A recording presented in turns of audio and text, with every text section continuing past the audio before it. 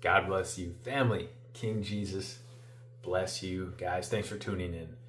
So we got a 3-day countdown here till the beginning of Feast of Trumpets. These feast days were all super purposeful, very specific in their timing, and all of them completely about Jesus. In Leviticus 23, in the Old Testament, many years before Jesus, Messiah, even came to this earth, these feasts given by Abba God to God's people, and all talking about Jesus. The first 4 feasts talking about King Jesus as suffering servant. He fulfilled it perfectly. The next 3 talking about conquering king, starting with Feast of Trumpets. King Jesus will fulfill those things perfectly at the Moedim, the appointed time. The Lord is not going to be late. He's not going to be early, and he's telling us when these things are. This is fantastic. Okay, so with the feast days, let's just break that down quick. So the first feast, of course, Passover, fulfilled by King Jesus in his crucifixion. The Feast of Unleavened Bread, talking about King Jesus in his death and burial. First Fruits, fulfilled by Jesus in his resurrection. And the Feast of Weeks, fulfilled by King Jesus in Pentecost. 50 days later, Holy Spirit coming down. Boom, church age being begun. And then our next 3, of course, we have, starting with Feast of Trumpets. And high time, high opportunity, and just anticipation. Lord Jesus, could this be? Is this the Moedim for the catching away? And then Feast of Atonement, which will be the second coming of King Jesus, and atoning for the sins, redeeming the Jews who come through tribulation and the tribulation saints. And then Feast of Tabernacles, talking about that kingdom age, that millennial kingdom. Moedim, the whole picture of salvation. Specificity, right? That King Jesus wanted to know such things. Before I get into a few scriptures on just more about this appointed times and these feast days, makes me also think, when the trumpet blasts at the last trump, at our catching away, at the rapture, it makes me think, and I've heard people talk about this in the past, will it be something that the whole world will hear? And John 10 verse 27, talking about how the sheep, us as the sheep of Christ, him being our shepherd, like the sheep hear his voice. So could it be like when that trumpet from heaven comes, like we hear it and we understand it? But the world, I don't know, are they going to hear? I sense almost like they're not of the sheepfold. So it's almost like they might hear something, but it might be undiscernible type of thing. Makes me think of when Saul was on his road to Damascus, converted to Paul. I think the company that was with him, they either just saw the bright light but didn't hear something. It was something like that. Like it was understood differently. Saul, he both saw the bright light and he heard the voice of Jesus. I think they did not hear nothing. They just saw like the light, the bright light. So anyways, it just makes me think of that. Like, praise God that we have the Holy Spirit, that we know the voice of King Jesus. So when these things happen, it doesn't come upon us like a thief. We're like, oh wow, that's the voice of the shepherd. We know that voice. And that trumpet blast, it's a voice like a trumpet speaking. So this is fantastic. Also, just talking again about that at the last trump, talking about that Feast of Trumpets, but also, Donald Trump running for his next term, not the first Trump in his 4 years, but the last Trump. I've heard a lot of people talk about that. I feel like I thought of that by the Holy Spirit years ago before I heard anybody saying that. I was telling people, and they're saying, that's crazy. And I'm like, the Lord could be winking in different ways. Just so many different things here. Also, I think of Luke 21, talking about the end times, nations in distress, and also something like the waves roaring. And I think of Hurricane Helene that just ripped through, the waves roaring. So many things, just Lord winking and saying, this is kind of how the culture and the world is going to look in those last days. And 2 Timothy 4, also for those who love the appearing of Jesus, you're going to get that crown of righteousness. Paul writing to Timothy, he's saying not just me, because he's like, I'm loving it, I can't wait, But he's saying, and also to all of those who love his appearing. So you guys and me, we're getting crowns of righteousness. How cool. I don't know what that's going to look like exactly. I like to wear a lot of hats, and a crown is like a hat. And when we think of crowns, we kind of probably think of like that old school King James type golden thing with little points, or like the Burger King things. Who knows exactly how it's going to look, but we don't deserve any of it. But King Jesus, it is his good pleasure to give it to us. And I'll take it, and we'll give it right back to him. Dear Lord, I love you. Thank you. Here you go. All right, what I wanted to talk about, a couple of scriptures, talking about these feast days and just these moedims, these appointed times, and how all these 7 feasts, they all point to King Jesus. Starting with Colossians 2, 16 and 17. Let no man therefore judge you in meat or in drink or in respect of a holy day or of the new moon or of the Sabbath days, right? So this time on these feast days, he's saying don't let anybody judge you in regards to these. Verse 17, which are a shadow of things to come, but the body is of Christ. So these feast days, right back in Leviticus 23, before King Jesus came in a humble way through woman and was born, all these things pointing to Jesus. They were a shadow of things to come, of Messiah to come. The whole point of the Bible, of life, you gotta know Jesus. A shadow of things to come, but the body is of Christ, right? The first 4 feasts fulfilled by Jesus as suffering servant, Messiah, for the sins of the world. The last 3 feast days in the fall, starting with Feast of Trumpets, will be as conquering King, Jesus on the rescue mission, getting us out of here, coming back on Day of Atonement to receive remnant Israel and tribulation saints at his second coming, us with him, presenting the bride, us. And then the Tabernacles, Christ with us, millennial kingdom age for 1,000 years or a day to the Lord.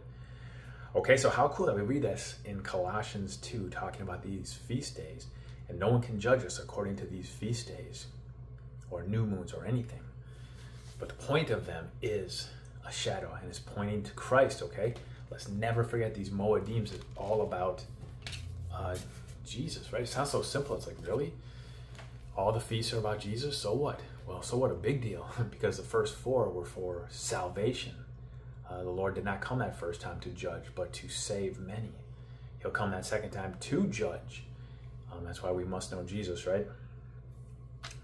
Daniel 8, verse 19. Daniel, right? A very strong prophetic book about end times.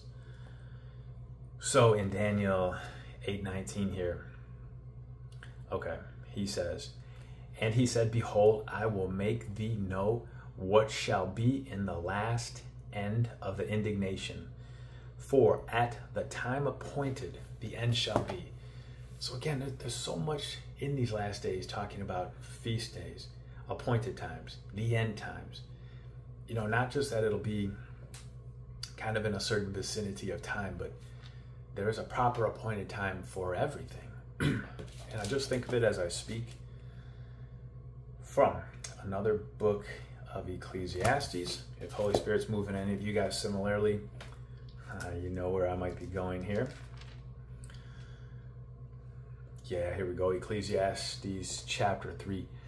To everything there is a season and a time, to every purpose under the heaven. A time to be born, a time to die, a time to plant, a time to pluck up that which is planted, a time to kill, a time to heal, a time to break down, and a time to build up, a time to weep, and a time to laugh, a time to mourn, and a time to dance, a time to cast away stones, and a time to gather stones, etc., etc. There we go, right? So, man, there is specificity to such things in life.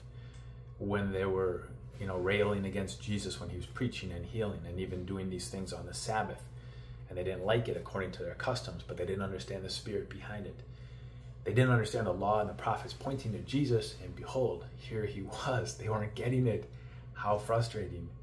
They would try to kill him. They would try to throw him off a cliff. They would try to stone him. And he slipped away in their midst. I would read that. I'm like, what? And as I grew in my faith, I was like, he could have supernaturally did something where all of a sudden, the crowd is coming up big, and they're getting hands on him and stuff. Then all of a sudden they're like, you know, and he just disappears. He could do that. Like when he was on the mountain and he told his disciples, go ahead, and they were a certain distance on the boat. And then all of a sudden he came and met on the water and then got on the boat. And immediately that boat was to the shore, even though it was only a certain distance, like in the middle of the water. But there is an appointed time for everything. We have a birth date, a month, a day, and a year. And the Lord knew it, and the Lord ordained it to be as such. We're not dying, but if we were to die, there would be an appointed day that we die. But we're that terminal generation, so there's an appointed time that we shall be raptured. A Moadim, an appointed time, not a dart at the dartboard around there.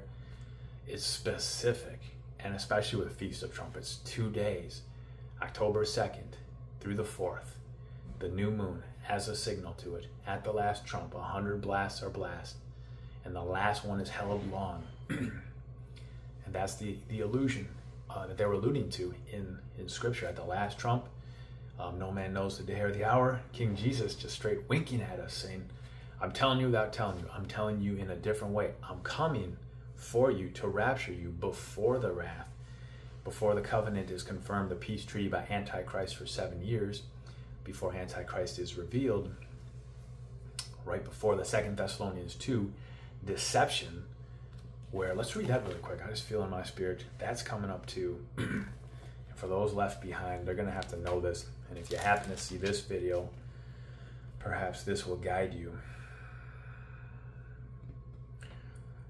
So in 1 Thessalonians, that won't work.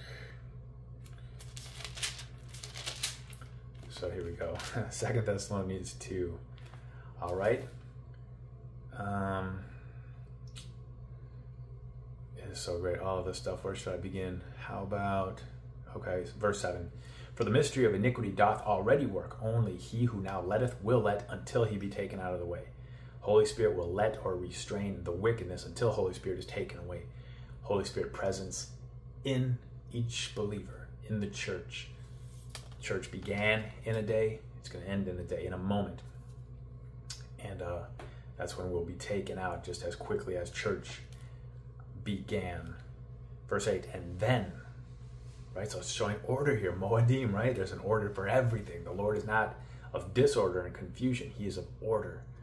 Christ is of God. We are of Christ, and Christ is of God. There's this order, Scripture tells us. And then shall that wicked be revealed, whom the Lord shall consume with the spirit of his mouth, and shall destroy with the brightness of his coming. Even him, whose coming is after the working of Satan, with all power and signs and lying wonders, and with all deceivableness of unrighteousness, in them that perish, because they received not the love of the truth. Right? King Jesus said, I am the truth, that they might be saved. They missed it.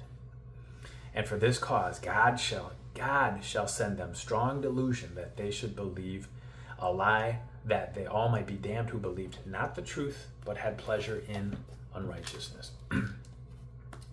So that deception is coming. People need to be ready. And that also makes me think of additional scriptures. Oh yeah, okay. So talking about, guys, let me wrap up with this. How, you know, during the tribulation and in the book of Revelation, the Lord is sovereign and he is behind all these things, right? Even the wickedness that the Antichrist will do, that the dragon, Satan, will do, the Lord is sovereign. These devils are, you know, the Antichrist, the false prophet, the devil himself, are dogs on leashes, and they're for a purpose. Revelation 17:7, for God has put it in their hearts to fulfill his purpose, to be of one mind, and to give their kingdom to the beast until the words of God are fulfilled. So this one world order thing that is coming, you know, it's not like, oh, Satan is getting all, you know, his plan and plot is coming to fruition, unfortunately. It's like, no, this is of the Lord to fulfill his purpose. God has put it into their hearts. So the Lord is sovereign. He's in charge of all this. And that's exceedingly comforting. So I think that's all that I have, guys. So again, just to close, these 7 feasts, all about King Jesus as suffering servant to begin, and they're gonna end with him as a conquering king. 2 different images, but all these feasts, all these appointed times, they are purposeful, and they were just a shadow, Colossians tells us, when they were given of a thing to come of Christ Jesus. They're all about Jesus, his first coming, his second coming. We got to put rapture in there with it as well, because church needs to be removed before that second coming thing happens, and then the millennial kingdom reign for 1,000 years.